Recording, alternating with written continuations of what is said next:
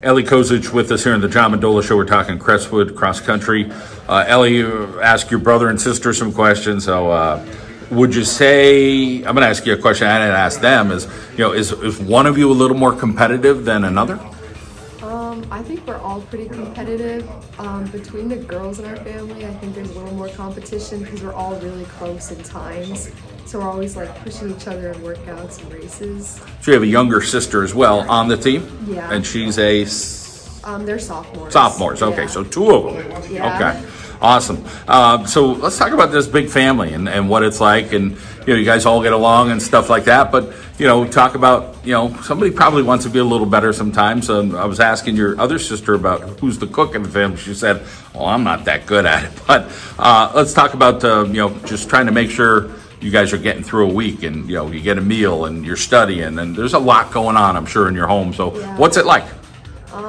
Well, it gets really busy. I feel like we're not home at the same time a lot. So my mom has to meal prepare on Sundays, and we kind of just reheat stuff throughout the week because we're never home at the same time. It's hard to balance sports between all of this. My little sister does volleyball too, so we're always running around. Now that we drive, it's better, but before that, my parents were always running back and forth between the school and our house. I feel you. It's tough. I got a bunch of kids, and yeah, you're running all over the place. But in general, you guys seem so happy. Talk a little bit about that bond that you do have and support for each other, and when you do have a similar sport, you guys are all doing cross country, what that experience is like. So talk about going for runs. Is it like, hey, I'm going for a run this morning, or over the summer, maybe workouts. What's that like? Yeah, it's good because we'll run together on our days when we don't have practice in the summer. And today, my sister and I were already talking about going on a run together after this.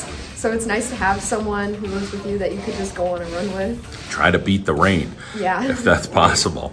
Let's talk about Coach Moulton, his approach, and what you guys like about him, and the family bond that you get there at Crestwood with cross country. I feel like our team's really close, especially this year. We got a lot closer. We do a lot of stuff throughout the summer. We go different places, we go to people's houses. And I feel like that's nice because we're still running, but we're also having fun. So it just draws the team together. How challenging is it going to be when you guys go your separate paths? It's, you guys have been together. It's such a close-knit family. And your brother's like, hey, I want to go be a pilot. Your sister's like, hey, I like the sciences.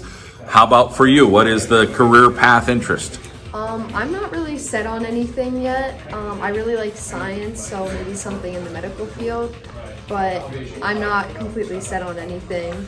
Any chance you and Sissy stay together maybe and go to a similar college, or is it you're pretty much wide open, we're going to figure it out? I think there's a chance we'll go together, but I also think it's good if we go our separate ways because we've been together our whole life. I think I need an experience on my own. All right, that's mature to think of that right now. As far as your cross-country performances, somebody's 10 seconds better one day, somebody might be 20 seconds another day. You feel like there's some type of internal push on the team? Mm-hmm. Yeah, especially between my sister and I, we're very close in time. So one day I might be in front of her, she might be in front of me. So every race I'm always trying to stay with her, even pass her off at the end. All right, well, you keep working hard. It's great to hear your story, and the best of luck going forward. Thank you.